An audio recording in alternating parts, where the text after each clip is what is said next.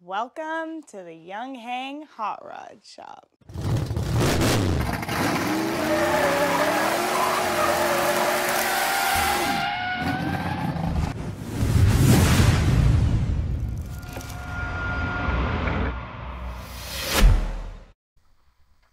We are back in the Yong Heng Hot Rod Shop, and today we're going to get a look at how the CS4 deals with all the heat associated with a long fill run. Before we get to all that, let's take a moment and thank the fine folks that think enough of content like this to actually support it where it counts. Consider becoming a member yourself, or just hit the thanks for a one-time donation. And if you can, use my Amazon links if you want to poke around on there too. It really does help. This run is basically the same one we did in the last video where we tested the fill performance against a 1/2 liter and a 6.7 liter pressure vessel. I wanted to understand how the heat was being managed and if there were any hot spots or trouble areas. Let's look at the placement of the thermocouples. Channel 1 of the recorder is the top of the compressor cylinder. On this pump, I believe that is the high pressure region.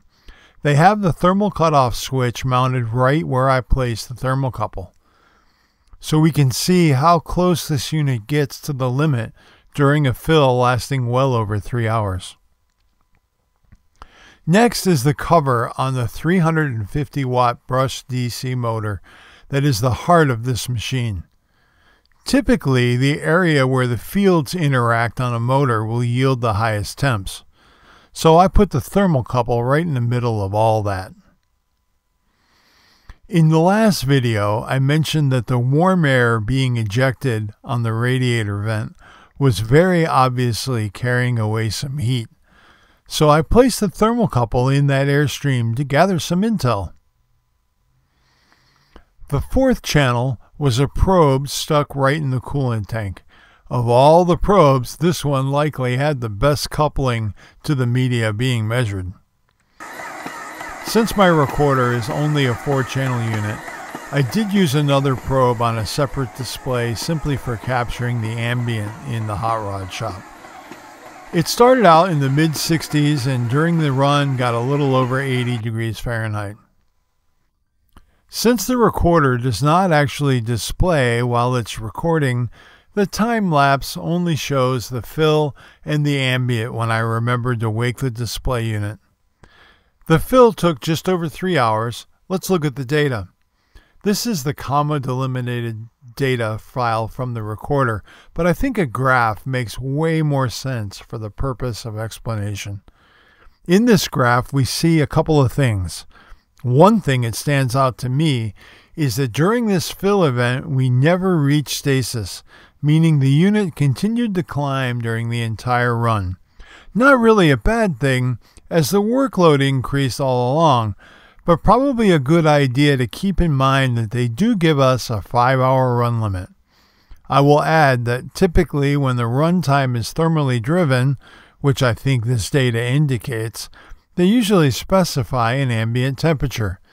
I guess Jason assumed we all operate these units at the same temperature. Oh boy. Sorry to call you out again, Jason. He actually reached out to me after I called him out in one of the earlier videos. He said he did not recall the conversation I spoke of. I said, I do, and I have the email. I did ask if he wanted to start over, and I never heard from him again. Oh well. Jason, if you want to put your best foot forward and you care about investing in your brand, I'm here and I can help you a lot. Just keep in mind that if it's really hot where you are running this, you might want to T-rate that run time a bit. What did impress me was how well the head, coolant, and radiator air temps tracked each other. This tells me the thermal components are pretty well designed for the job. So as far as keeping the pump cool, well done. Kudos to the manufacturer behind the GX brand.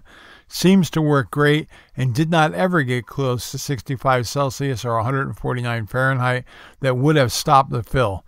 The head hit 118, so we had lots of headroom there. The drive motor did get fairly warm at 162. While that sticks out, it's pretty normal for a motor of its size and power. I don't think it was ever close to the temp rating for the magnets, the lacquer on the windings, or anything else.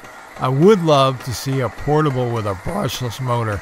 That would take the efficiency and cool factor to all new levels. Maybe an area for the hot rod shop to explore could be cooling this motor a bit. Probably not adding the load to the existing system, but maybe a simple heat sink on the motor and a cooling fan that does not interfere with the existing airflow. The rest of the system works so well, I would not want to muck any of that up.